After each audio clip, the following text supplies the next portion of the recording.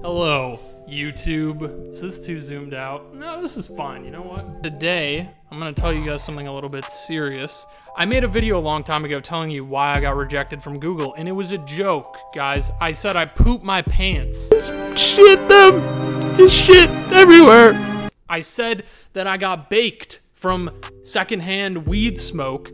And, you know, I cried during that video, and a lot of you took it seriously. Why would you take that seriously? You think I pooped my pants in an interview? Clearly, I didn't. Now, what I'm going to tell you right now is the real story. It might not seem like it because of my energy.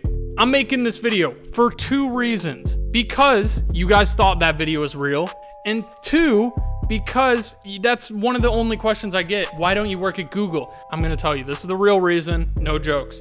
And it seems like it's a joke because of how I'm setting it up, but it's not a joke. And I'm smiling like it's a joke, but it's not.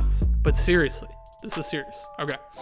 I interviewed at Google last year and I passed. They score you in rubric grades. My recruiter called and said my grades are really good, and most people that get them passed. He sends it in with my profile, with all my education, my experience, my background. So my interviews are good. All my profile's good. The hiring committee now will approve or not approve me. If they approve me, then they draft up my offer and they send it to me. If they don't, then I get rejected. I got approved. My recruiter emails me. Congratulations, you got approved.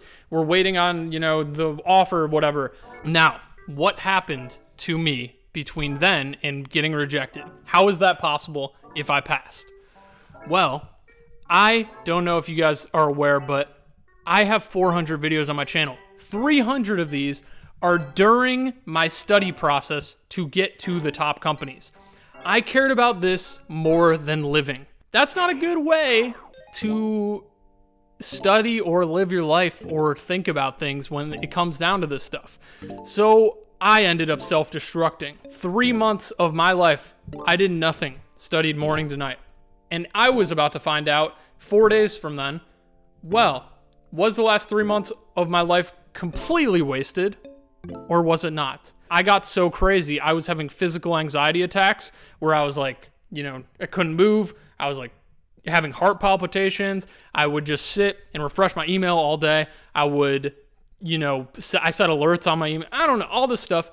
And I ended up contacting the person I phone interviewed with, and I called and left voicemails on their Google phone number. I started going over my recruiter's head and spamming random HR people on LinkedIn, like, what's going on? I haven't got my offer yet. What's going on? Because I couldn't wait to get it. I could not wait to hear if I'm getting it or not. I ended up emailing the engineers I interviewed with by guessing their emails. I guessed all combinations of the email, like their first name dash their last name, their first name dot their last name, the first letter of their name dot their last name at Google, and I guessed it until Gmail showed me that the email exists. And then I emailed them long essays like, hey, why didn't I hear back from my recruiter? You know, I'm trying to figure out what's going on. You know, I studied so hard for this, blah, blah. I sent essays, right? This all got back to my recruiter somehow.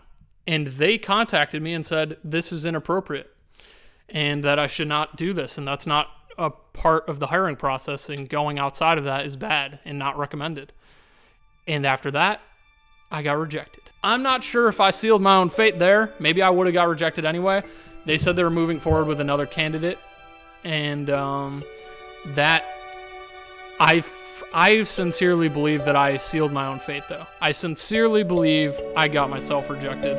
And that's just a theme through my life. I have anxiety, and I self-destruct a lot of things when they're going good. And you know what? That's something I'm coming clean about here. This is the real story.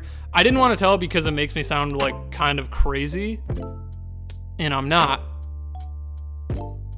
That's the true story. So now you don't have to ask anymore. It was devastating. I was depressed for like a while, and I thought it was the end of the world. And if I had advice for other people, don't get too obsessed with this because it's really bad, like toxic for your health mentally and whatever. And you know, that's why I don't want to work at these companies now. I get emails every day from these recruiters saying, Nick, please, please, please, please work at Google and Facebook and Amazon and blah, blah, blah.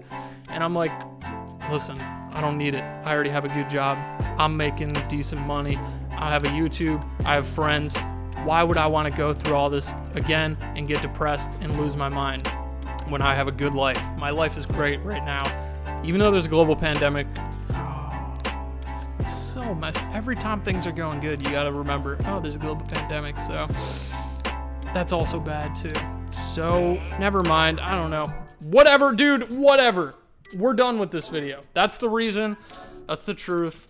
Let me know if any of you guys can relate to the anxiety behind these things, or if you got as obsessed as me, even though it's highly unlikely because I've never even heard of people going that far.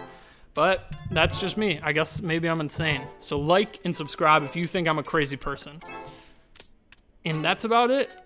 Thanks for watching this video. And next time, I don't know. I have nothing planned. But we'll have good content. That's it. Peace.